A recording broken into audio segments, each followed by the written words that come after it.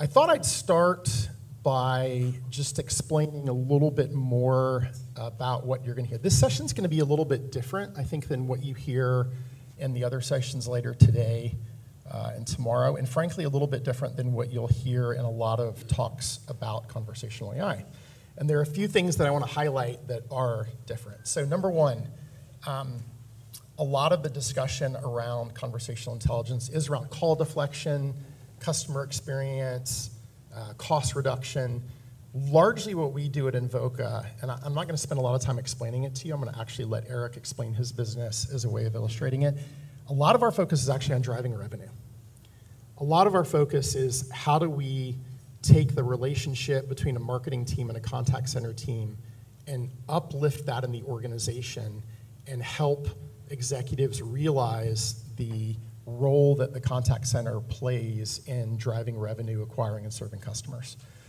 So really quickly, broadly speaking, how many of you, if you had to describe to a fairly intelligent, normal human being who's not at the Opus conference, who doesn't spend all their time thinking about conversational intelligence, how many of you would say you work in the area of the contact center here today? Okay. Who here works in the world of marketing? Cool, okay, good. That's better than I expected. So today we're going to talk about the relationship between those two things. And I think the goal, most of the Invoca customers are big consumer brands where the marketing team is here, the contact center team is here, and a lot of the work that we do is help bridge the gap between those two things. The other thing that you heard a little bit of a mention of this morning, and Dan had a line on it, although I know, Dan, I noticed you skipped it, which when he talked about the overall themes around conversational intelligence was the idea that searches, I think it was searches precede conversations.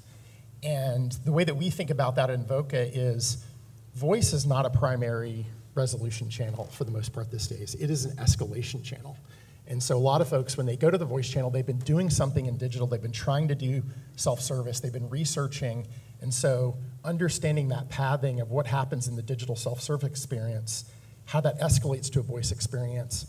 And then oftentimes the next step that happens is back in digital. So how do you take all the insights and the information through that person-to-person connection and improve your digital experience on that's really important. So thinking about conversations not in a silo, but as part of the continuum that are often preceded and followed by digital experiences. And then the last piece is really, this idea of conversational insight from the contact center not only can help your agents, not only can help your managers, but really can impact broader business strategy. And I think that's really become very apparent over the past few years because there has been so much accelerated change in how we do business and how we serve customers because of first the pandemic and now just the macroeconomic pressures, which are unlike anything we've seen in the past 15 years. And so I think your ability to bring those insights from the contact center to the rest of the organization is really helpful. So with that, we're going to get into a really practical example of how conversation intelligence is used at Ochsner. And with that, I'll turn it over to Eric.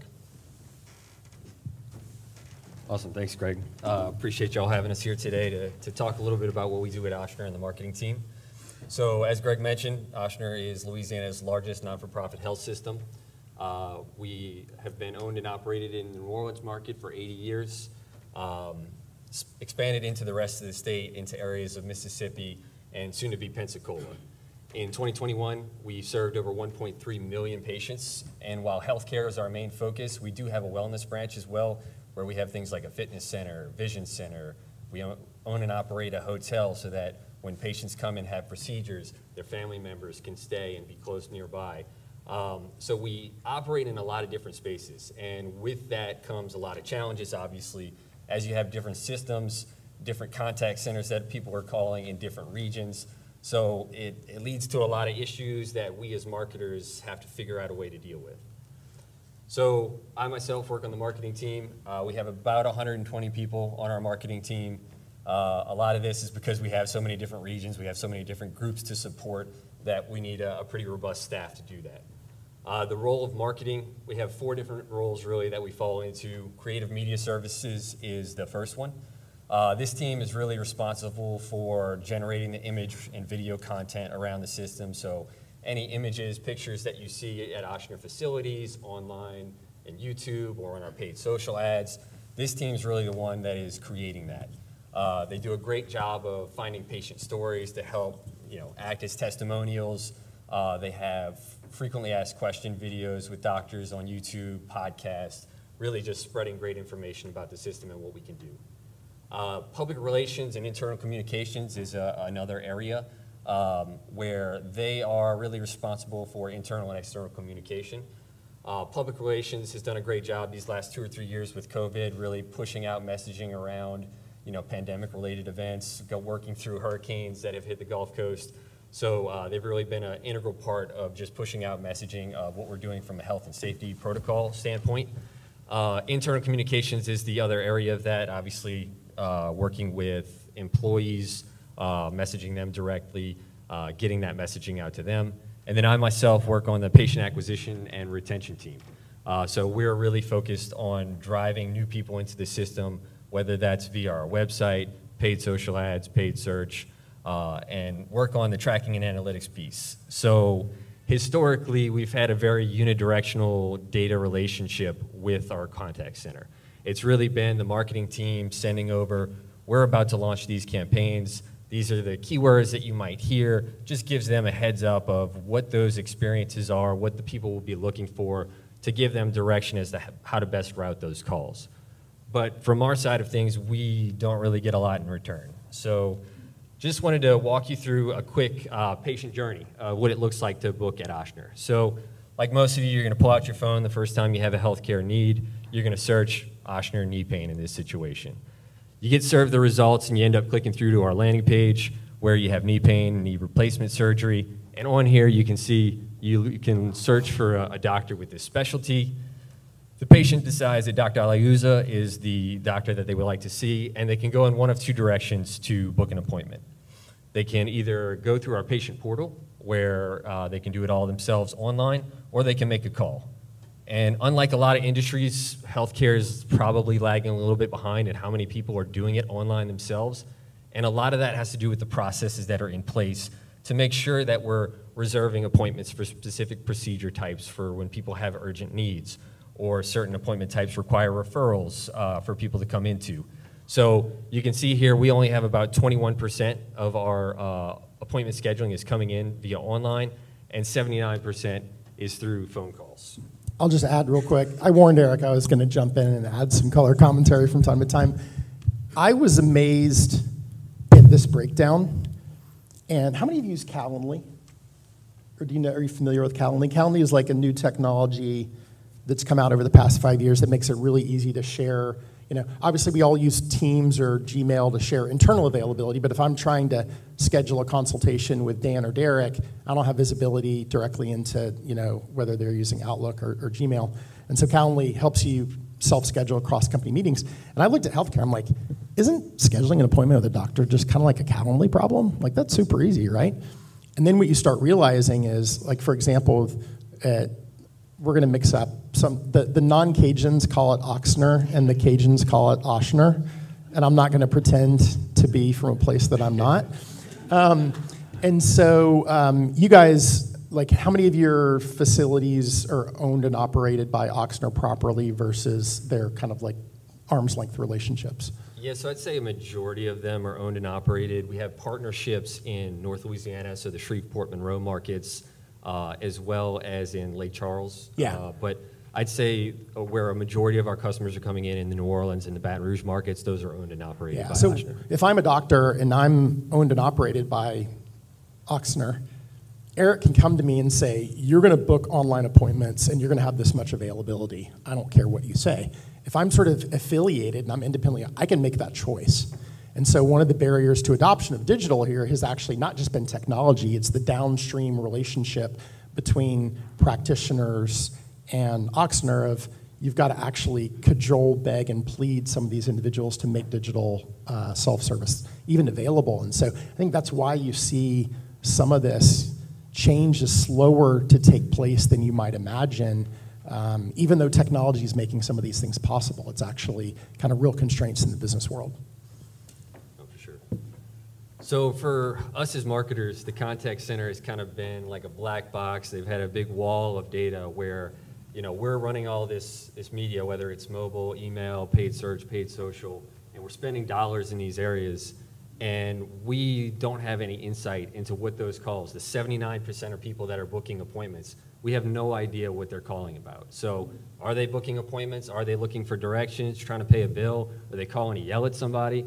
We have no idea. So it leads to a lot of issues for us. For marketers, we have poor marketing performance because I'm over here making optimizations on our campaigns that are founded in faulty data. If I have a campaign for primary care where it's primary care near me is one of the groups and Oschner primary care is another, and they both have 100 leads each, and one of them's cheaper, I'm obviously going to optimize towards the cheaper one based on the data that I have. But I'm lacking the strategic insights to know what are those calls. So there's an organizational misalignment, and we're wasting resources, not on my end, where I'm spending time optimizing campaigns that probably aren't being optimized the right way, but then it's leading to more calls because people aren't getting the experience they necessarily need on our website to really have an easy transition and have that online book themselves. And it leads to a frustrating patient experience. They're stuck on hold because they're either looking for the right place to transfer to, or they get transferred a million times because nobody knows what the experience the person was actually looking for was. And it leads to just an overall poor call handling experience. One thing I'd add to, in the evolution of the healthcare industry, I'm going to generalize, feel free to correct me if I'm off base here. 10 to 15 years ago, I would say healthcare organizations were largely order takers. It was like, hey, if people come by, great, they'll come by, da-da-da-da-da. Because healthcare has become more competitive, now, this is why you have your role. Healthcare organizations are investing dollars in marketing to go build new patient relationships. It's no longer, if they show up at the front door, we'll take them. It's how do we proactively go out and find them? And so individuals like Eric in one of these organizations, is essentially your job is to spend money to drive new customer relationships. And if you're not doing that, that's not good for you. It's not good for Oschner. It's not good for your career. Yeah, 10, 15 years ago, the healthcare space was definitely more of just an awareness building. When you're looking at marketing, so you're looking at TV, radio, outdoor, billboard, and we've really transitioned to get hyper-targeted, whether it's with paid search and specific keywords or targeting certain behaviors or contextual content online. So we've really had to make a shift, and we've gotten a little more intentional with what we've been doing over time. So all this lack of data that we have is an issue, and this is where conversational intelligence really comes into play for us. So the journey that we had before of somebody searching for knee pain and going through the whole landing page experience, we had all that data. We knew what they were doing there. But now with the help of Invoca and a product like Invoca, I can now see that a person's calling and scheduling to book an appointment, or they're calling because they have questions about what insurances we accept. So this is giving me a ton of information that I didn't have previously that I can now start making changes on. So we're starting to classify this information into different buckets to get started. Right now we just have 4 main buckets. One is just basic information. Are they new or an existing patient? We can obviously send them down different paths based on that, give them a shorter experience where we don't need to ask as many upfront questions about just their basic name, address, phone number, whatever it may be, so we can get them to their destination quicker there. And then we're trying to start solving and identifying what sort of customer issues they have. So frustrated callers, are they getting misrouted? What sort of poor experiences or numbers that do we need to change on our end to make that a better experience for them? Obviously, appointments, this is the bread and butter for me. This is what I'm focused on the most right now, is looking at appointment intent, appointment scheduled, and rescheduling appointments. And then we have this big other bucket right now that we're slowly breaking out so that we can get a little bit more intentional with that data. But people looking for directions, trying to pay a bill, they're having technical issues. And our goal is to now start trying to solve for some of these things. I'll tell you what, do you mind going back real quick? Oh, yeah. So I just want to ask folks, these data categorizations probably look like some of the things you're doing today to better equip your contact center agents and managers, right?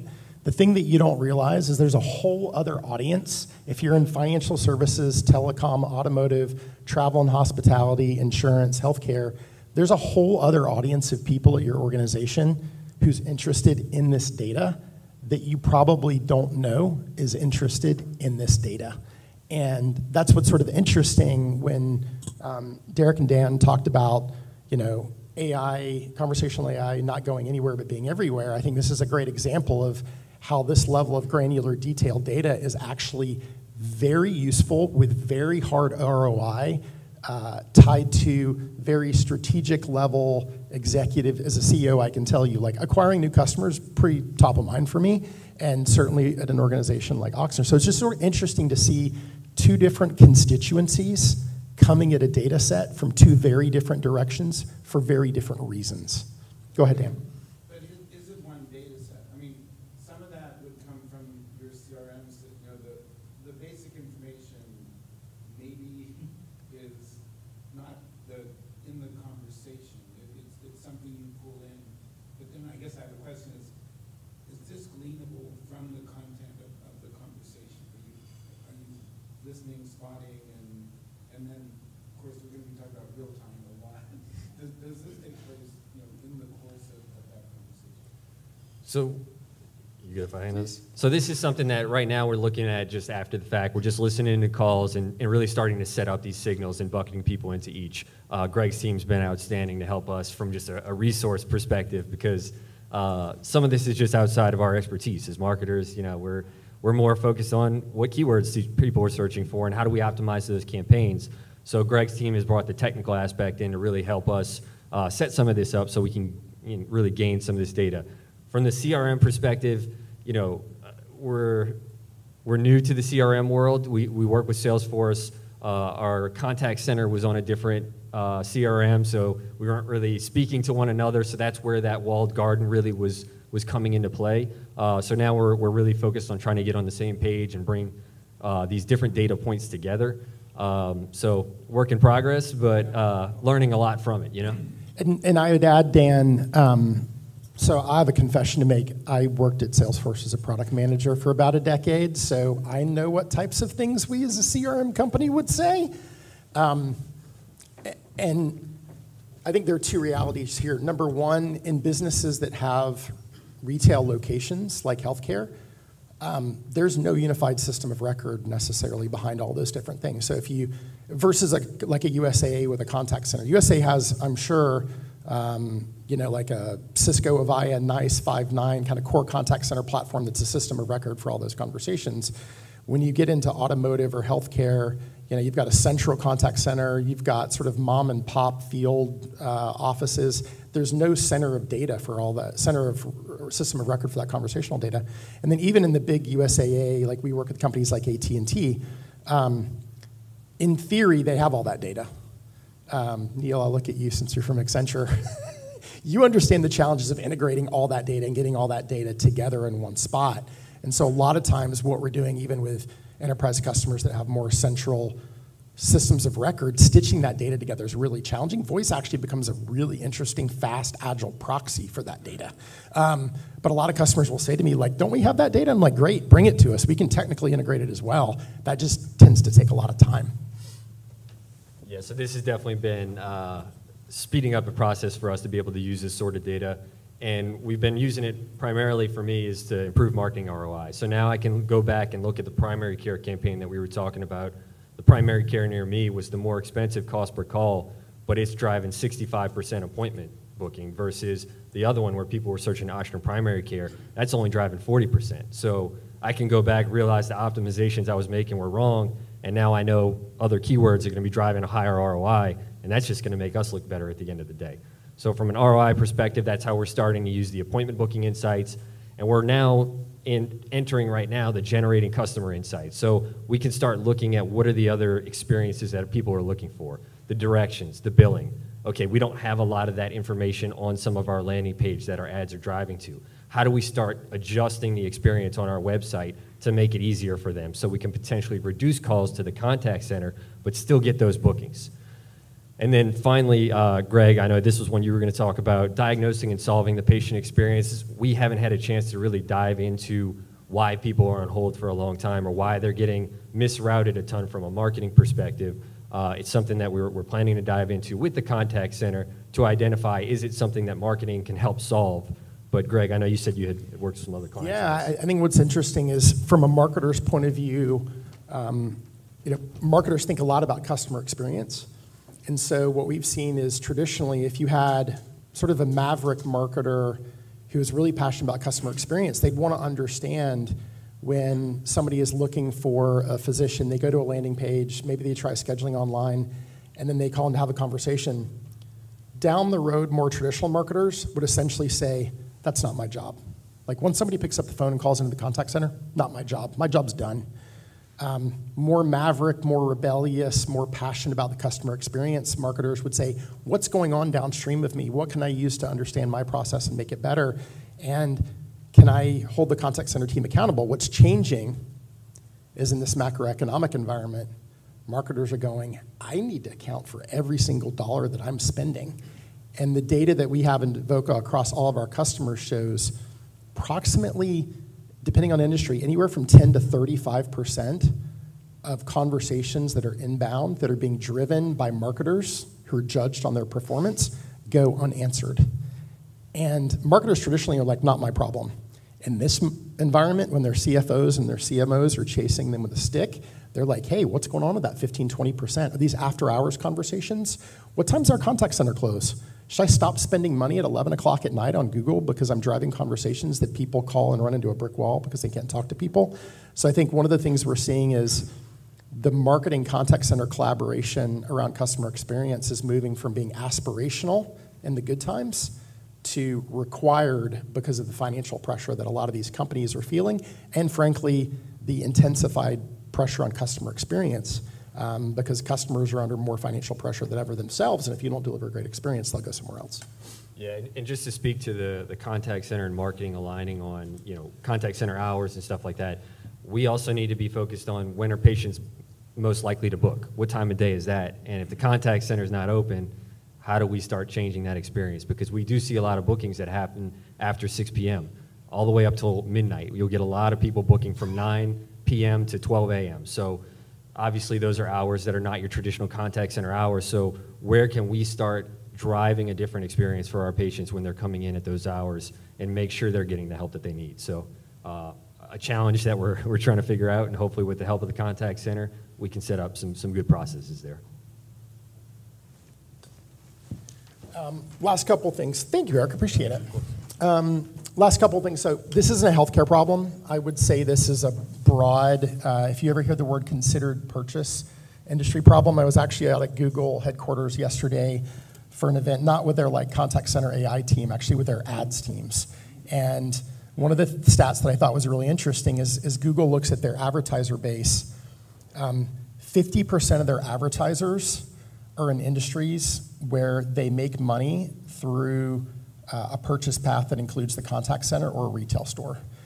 So compare and contrast that versus like Amazon or an online retailer for clothes where all that money goes through e-commerce.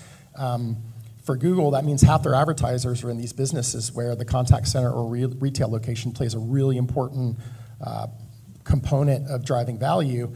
And as a marketer, marketing, I hate to diminish what you do, but if I conceptualize it for a room full of non-marketers, it is effectively a money in, money out game. It is a big algorithm that says, I'm spending money in all these places, and I have granular understanding of the impact of my business, and now I'm just gonna use AI to optimize those things.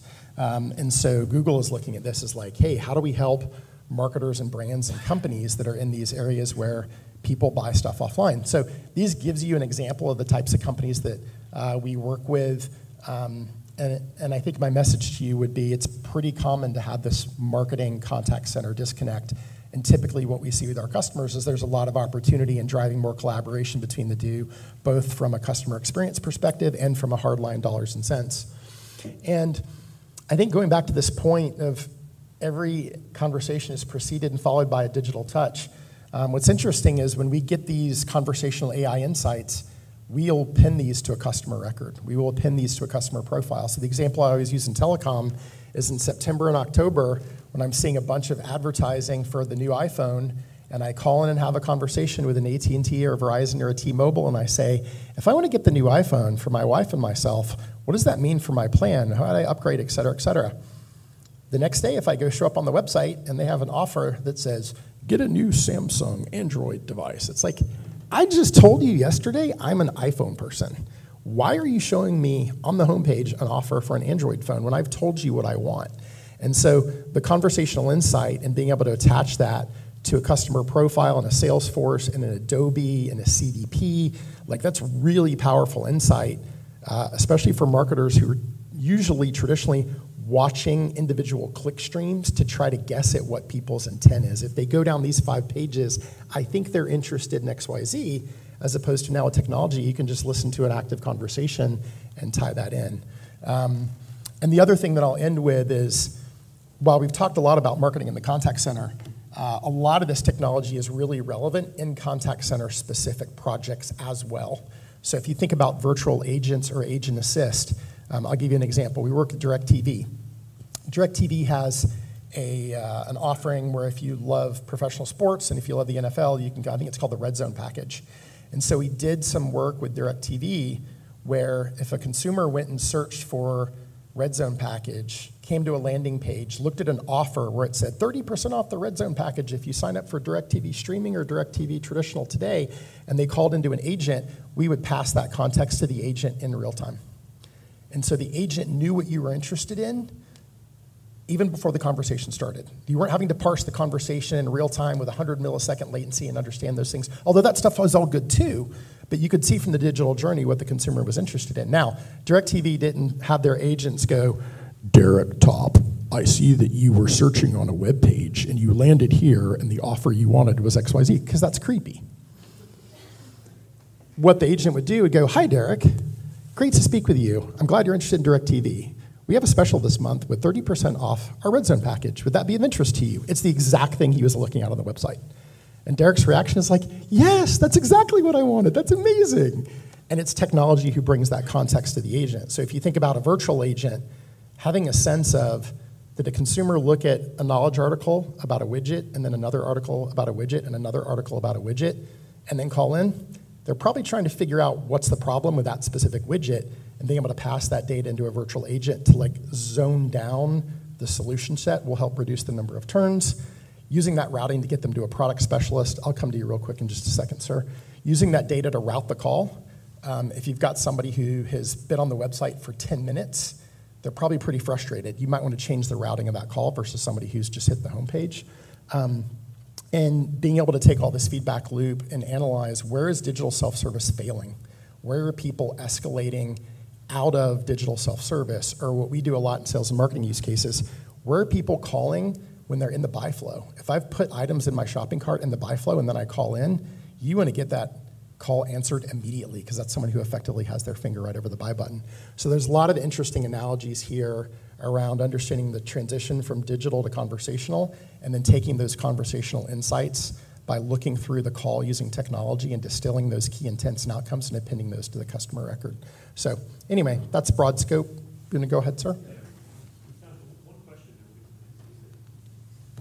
No, just a question about, do you have to, how do you know who is on that website? If it's a customer who's come in, I get it. Yep. If it's a prospect who hasn't identified themselves, how can you relate that? It's the easiest thing in the world, yet incredibly hard to manage on the back end. So what we do is instead of having a generic like 1-800 number that you call, we have a piece of JavaScript that sits on the website and provisions a unique number for a unique web session.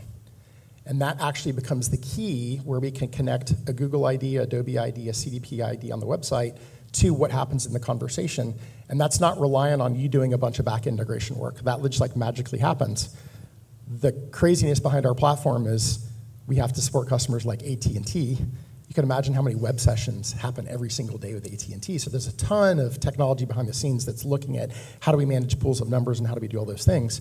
But that becomes the unique key to pull together what happened in the digital world, what happened in the conversational world, how can I marry all that data together without having to ask you to go do a year project to marry all this stuff together that only really works for authenticated users.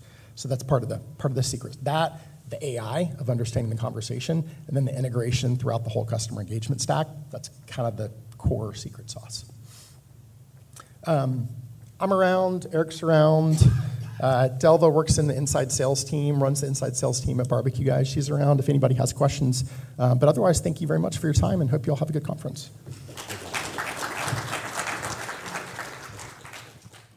For more analysis and expertise in conversational AI and intelligent authentication, visit opusresearch.net.